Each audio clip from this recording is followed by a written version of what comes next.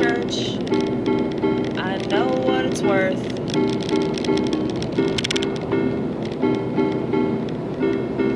And maybe that's why I joined the orthodoxy.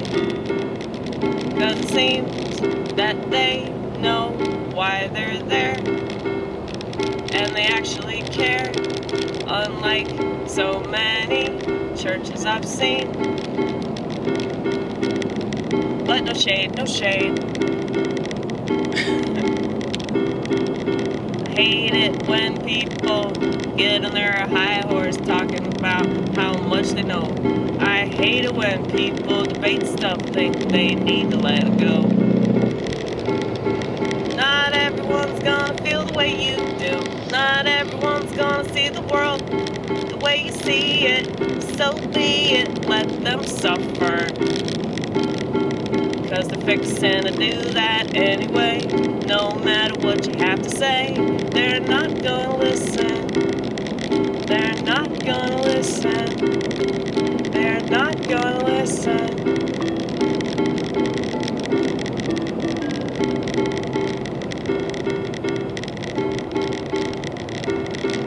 And I hate it for them, but what can you do? And apparently we're not even supposed to pray for them. Okay, it's bumpy here. I know it's bumpy here. But no, we're not supposed to pray for them.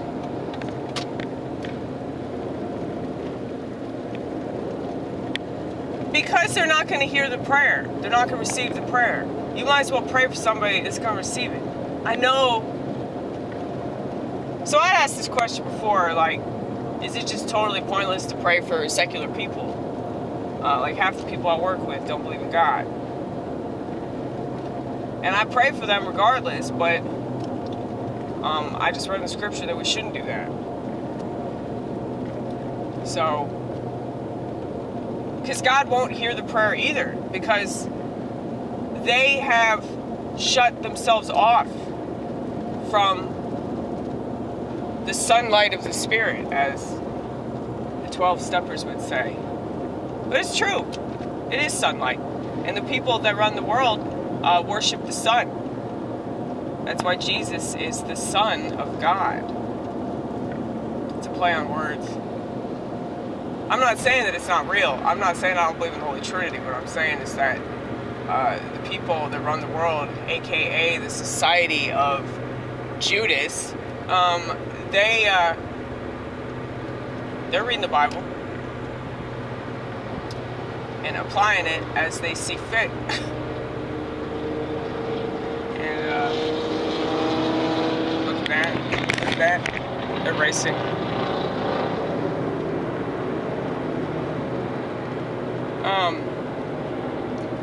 At least it sounds like it anyway. I should race, because like my car goes up to 150. And here we are in the slow lane. It's okay. It's okay. We don't need to be in the fast lane. I'm not saying I've never driven in the fast lane, but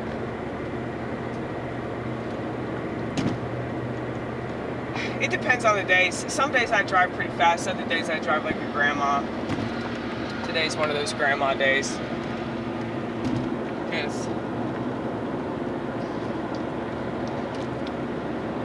I'm not trying to get where I'm going any faster. And I don't really understand people like that. And I know that every single time, okay, I'm sorry. I know, like, hairball. I know certain parts of the road are, like, really, really bumpy. So, sorry about that. I can't control that. I can only control what I do. I cannot control what the state does or doesn't do. So, anyway. Yeah, I mean, I'm very, very patient. And I trust the process. And so, really impatient people don't understand that. Like, they get mad. Like, my mother gets mad at me all the time. Because I don't care about waiting.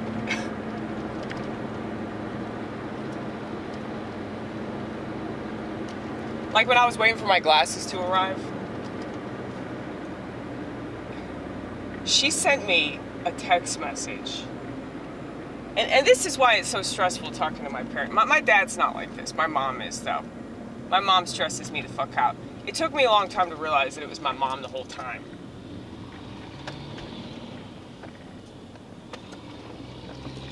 Like, I love my mom, but she's very, very impatient. And my dad's impatient too, but maybe I just have more empathy for him now than I did before, because I hated him for so long. I hated him. And I thought he was the worst father ever. And he didn't understand me. He invalidated me. Here's the thing. Fuck you. Fuck you too.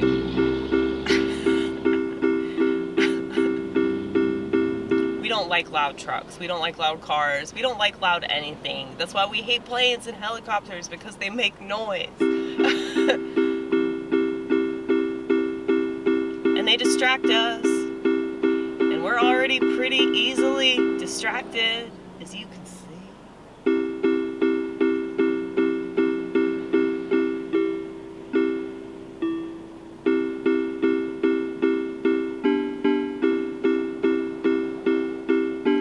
But yes,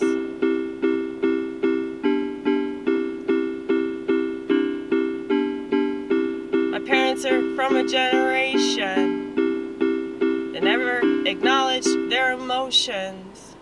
It's true. That's why they act like they don't have any, because they never talked about them. And the boomer generation is responsible for, you know, this explosion in therapy. And I'm not just saying because of the way that they raised me, but it's like,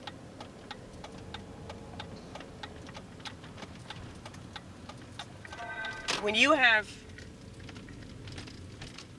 people that refuse to acknowledge any kind of issues, and you can't talk about them because of how bad that makes the family look. You know? That's more of what it's about than anything else. And that's why that generation is so narcissistic. It's because they care more about the appearance than they do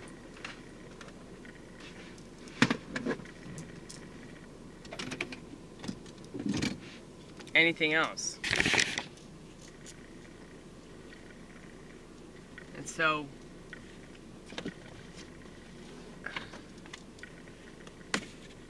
when people throw a lot of shade on boomers, it's because their generation never talked about anything. And so now we have all these generations, especially the millennials and the zoomers, that are just constantly talking about all these things, but they're not getting anywhere because they're not talking about them in the right way. And then they want to be coddled. And I'm not saying that, I don't have the pick yourself up by your bootstraps mindset, because I feel like a lot of people, if you don't have that mindset, you're not going to be able to do that. You know? But, it's just,